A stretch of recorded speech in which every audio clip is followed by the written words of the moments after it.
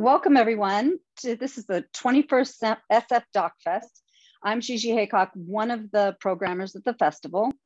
You all watched The Last Guide, and we are fortunate to have with us the director Christian Gomes, producers Aiden Chiatau and Karem Banka. And thank you all so much for being here and talking to us about your film.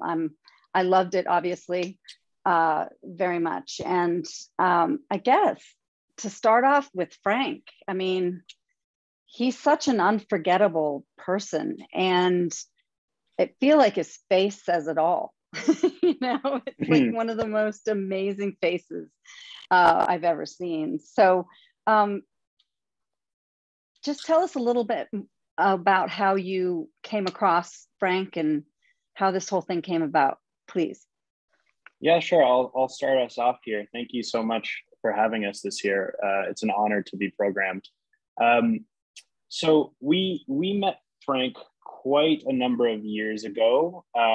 There was a book written about him by the same title called The Last Guide. And I had read it sort of like tucked away in like the Canadiana section of a bookstore.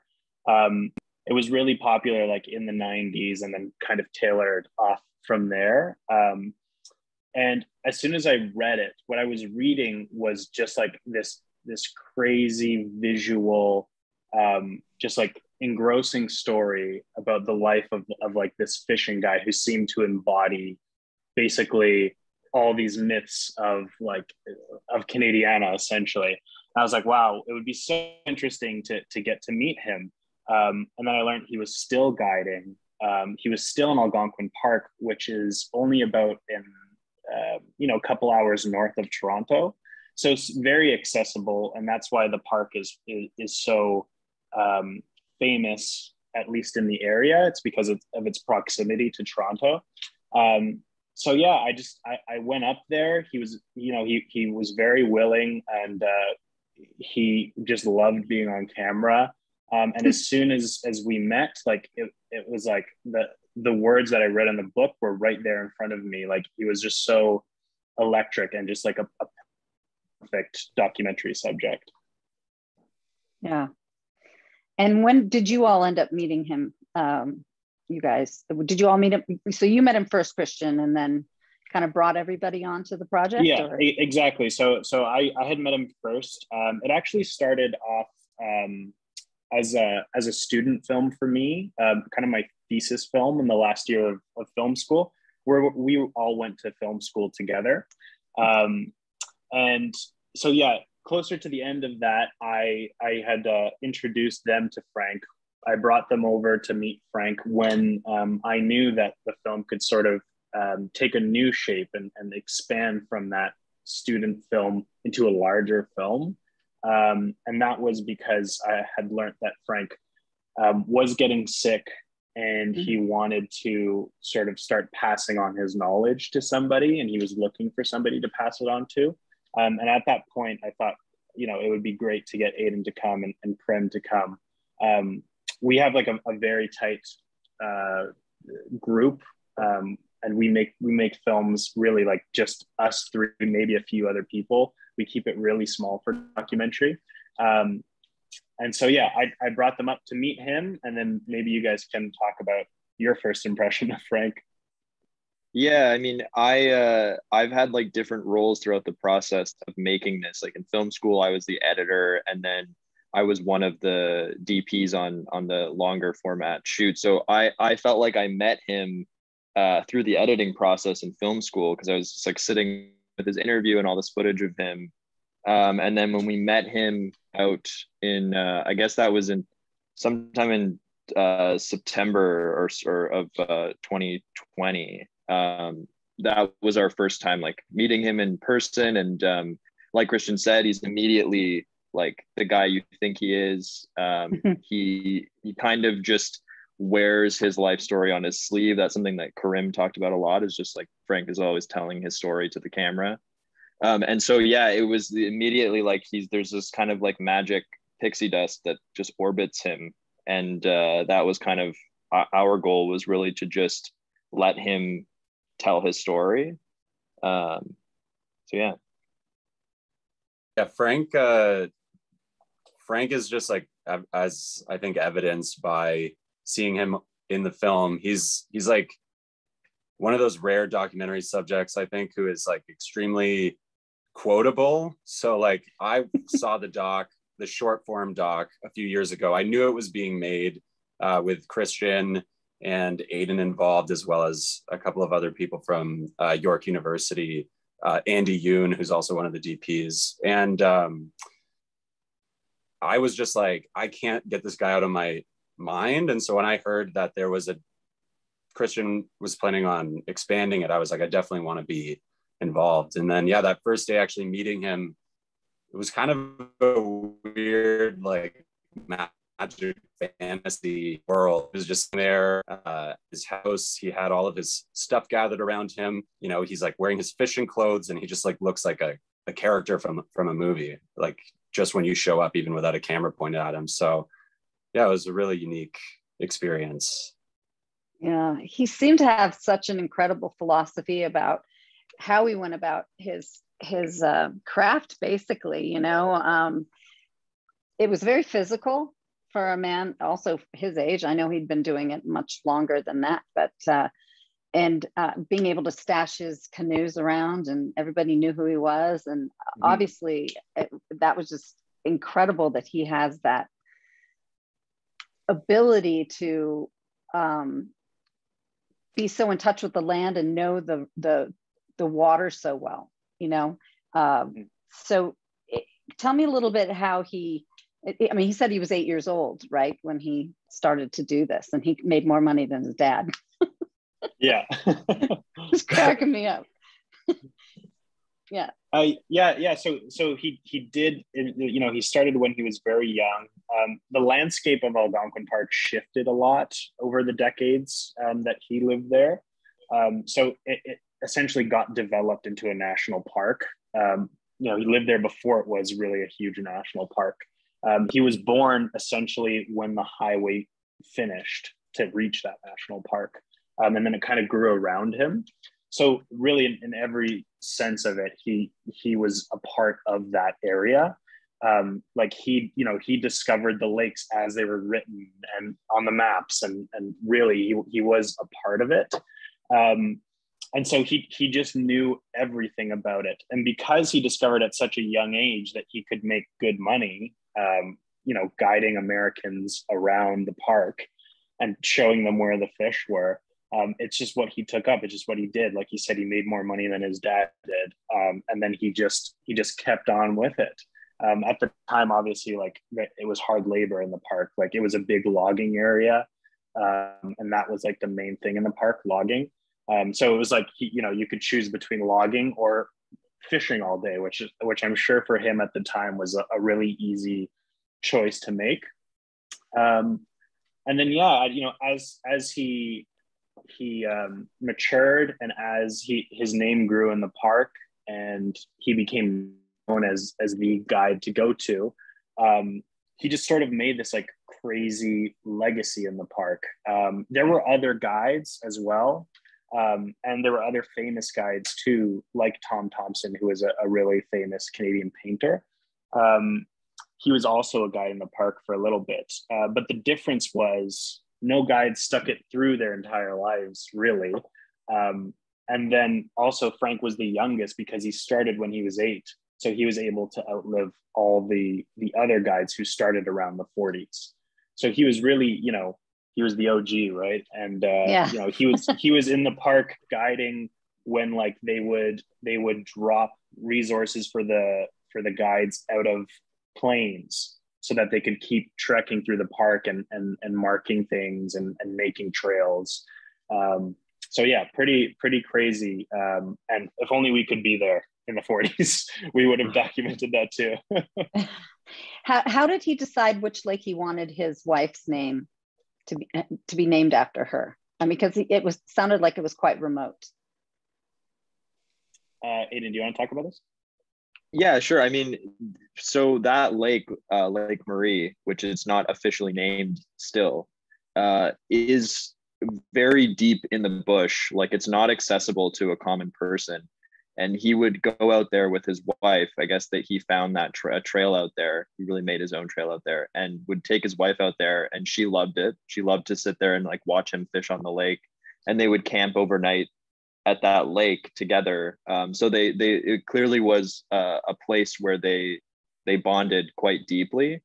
And so, I mean, that was in the movie. We trekked out there, and the day prior, Charlene was telling us, okay, it's going to be 1 kilometer hike out there, and we had like big cameras and audio gear and all that. And then I was like, okay, well, it's maybe like a 3 kilometer hike. And then by the time we actually went and did it, it was actually 10 kilometers there and back. So it was very deep in the bush, hidden away. You wouldn't be able to find it on your own. It's not really even very visible on a map. So I think that was just like this kind of sanctuary for Frank and his wife Marie, and that's where they would spend a lot of time. Do you think it'll ever be named after her? Do you get a feeling that that'll happen? That they'll go for it, or? We hope so. They were trying for a long time, like his family now, and his estate is still trying to do that. I mean, the real kind of reason they won't name it is because there's a lot of other lakes in the same like geographic kind of like township that also are called Marie Lake. And you have to understand, like in Algonquin Park, there are thousands of lakes. Like there are so many lakes you couldn't see them in an entire lifetime. So there are apparently 1 or 2 other ones named Marie Lake. So that's why they don't want to name it. So the family is trying to figure out a way where they can maybe have the lake be named in a way that honors Frank and Marie together. So possibly like a Kuyak Lake or something like that. I don't really know what they're discussing, but they're still trying to do that. It hasn't yet been added to the map. Okay. Yeah. And so speaking of family, though, Charlene's story is quite interesting, of her carrying on the teachings of Frank. I know it says a little bit in there that it's unsure of what her future is going to be with it, but it seemed to be that she's moving in the path of his, that he was doing with what he did. Yeah, I think Charlene's journey is difficult. It's not really straightforward. And I hope that kind of comes across in the film, because she's not 100% sure what she wants to do with the things that Frank has taught her. And that's only because it's like his shoes are so hard to fill. I don't think she has any illusions that she's ever going to be a guide like Frank. But I think at the same time, she does want to make sure that the experiences that she had with Frank and how she learned from Frank and the knowledge that she got from him, is passed along to other people in a similar fashion. And I feel like that's a good way to honor his legacy. I mean, I think Frank himself probably would have just loved if someone like put on his hat and like got in his canoe and just like kept it going.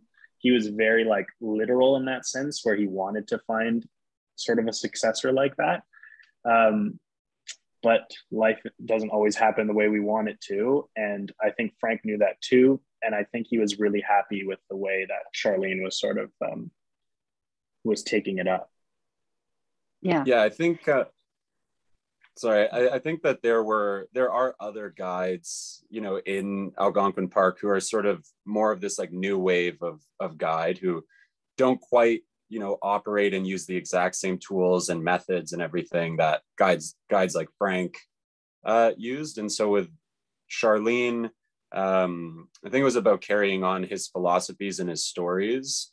And she's definitely done that. She was crucial with us finishing this documentary, especially losing Frank partway through filming and not really getting everything that we wanted with him. Charlene was like totally crucial in just helping relay some of those last days where I think we kind of wanted to give the family and him some privacy. And and she really loved him a lot, and their bond is really special. And I think that is kind of the real takeaway, because the industry has changed of guiding. You know, it's not really no one do ranked anymore. Changed so much. So can you repeat she's carrying that? him on. And can you repeat that last thing you said? You lagged out there. The industry has changed so much, and I think that no one really can exactly, you know, replace Frank and do it the way he did it, exactly how dedicated he was and everything to it. Yeah. So she's carrying him on in his philosophies and his lessons and his stories. And she was crucial to the documentary in that way as well. Yeah. I love how you all shot. Well, his voiceover was fantastic, right? Because of his voice is as good as his face and everything. It's like a narrator, yeah. Right, it's another character in the film, and just but there were just quiet moments, I think, and I appreciated watching that because it's watching him do what he does, you know, and it really kind of solidified it to me of exactly what I was feeling. So that was beautiful. Big credit to Krim there because he was our editor on the project, and I know he was balancing all the time, you know, his narrative and his, like, he's such a powerful and like attention demanding voice that it is kind of like you do need a break. You do need to just like watch him, you know, do his thing as well. Yeah, and also to Andy Yoon, who he was the cinematographer on like the film school short, and that informed a lot of the approach that we took into filming the rest of it. And also Kyle McDougall, who shot like the opening and closing of the movie. There's these moments that both of them captured that then helped inform our shooting approach with Frank, where you have these like elongated portraits of Frank, or these moments where you're just kind of observing him and his mannerisms and him and his environment. I mean, when we met him, like when Karim and I met him, it was literally him sitting outside of his house, like in a dark shadow, reading a book. And it was like, whoa, we've just stepped into a storybook. Like this is our protagonist. So yeah, big credit to those guys as well. Yeah. Oh, great. Oh, I just loved it. And do you have it going on anywhere else that after doing SF Doc Fest? So no other fest lined up right now, but there will be a broadcast, but that's going to be in Canada. So the national broadcaster here, CBC, will be playing it a few times nationally. So that will happen in the next couple of months. But it's to be seen. We're waiting on other festivals, so fingers crossed. Yeah, well, it's fantastic, you guys. I appreciate it and all the work that you did on it and bringing Frank to people who didn't know him. And I hadn't read the book. Was that the one by Ron Corbett that you? Yeah, exactly. So yeah, if you'd like to read a lot more about Frank, because there is tons of material out there about him, definitely find the book, The Last Guide by Ron Corbett. And he also wrote a sequel to that book called The Last Guide's Guide, which is kind of Frank's like philosophy to life, and it's way more philosophical, and it's a great read as well. But other than that, like a quick Google search, you'll find everything. There's so much you need to know. All right. Well, thank you all so much for your time, and I really appreciate it. And I can't wait people to see this film. Thank you so much for having us. Thank you so much for having us. All right, guys. Bye. Bye. Okay. Bye.